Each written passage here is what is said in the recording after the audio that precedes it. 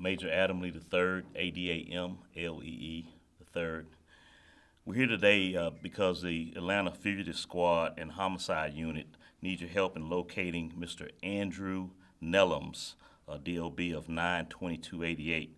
Nellums is a suspect in the shooting death that occurred at 2060 Allison Court on November 1st of 2016.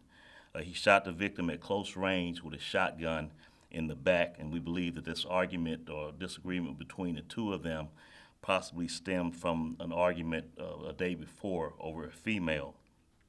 We believe that this individual is possibly in the Cobb County area, not sure. That's where we had some information that he may have been frequenting as of late. He also goes by AKA of Antonio Colvard, C-O-L-V-A-R-D.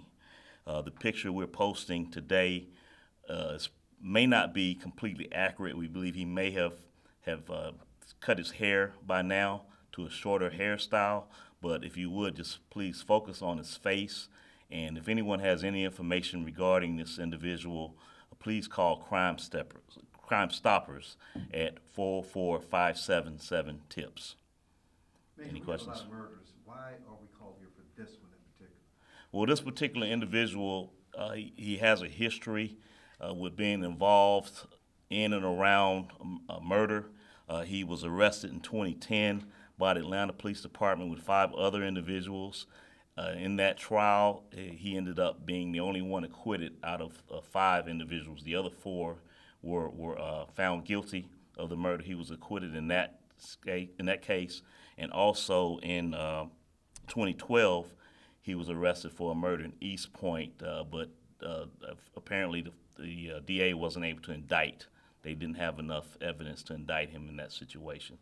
So he has a history of being in a circle around these types of crimes. All of that to say he's a dangerous individual. Yes, and also the nature of the homicide, our latest homicide, you know, the individual, as I said previously, was shot in the back, and it appears that the disagreement occurred from a woman. You know, they were arguing over his girlfriend or something like that. It's information that we have. Go ahead. Can we talk about the severity of the case? I mean, if you're shooting anybody at close range, I mean, that can do damage. But if you know anything about guns, a shotgun blast, I mean, there's a different level of anger that goes behind having a gun like that. Can you talk about that? Well, these types of injuries are very devastating. Especially if you're looking, if you can imagine someone being shot in the back with a shotgun, it's very, very devastating and menacing type situation. So it's still a homicide, it's still a murder, no matter how you look at it, but it's just more egregious, we believe, when someone is shot in the back. Efforts to find him. Our fugitive unit has been relentless in trying to locate him over the last 66 days. And we have had some information here and there of his whereabouts, and we've gotten to the point now where we would like to really implore the public to try to help us out in this situation.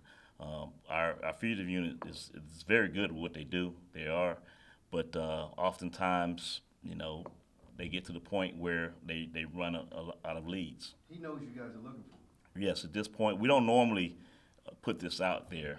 We normally wait and allow our fugitive unit to do their best and try to locate someone, but we've gotten to the point now where we feel that we need to actually put his face out there for people to see, and hopefully someone will recognize him. Like I said, you know, just don't focus on the hair. Look more at his face, just in case he's got a lower haircut or even shaved his head by now. But don't approach him because he's dangerous. Oh, for sure. Do not approach this person. We believe he is armed and dangerous. Any more questions?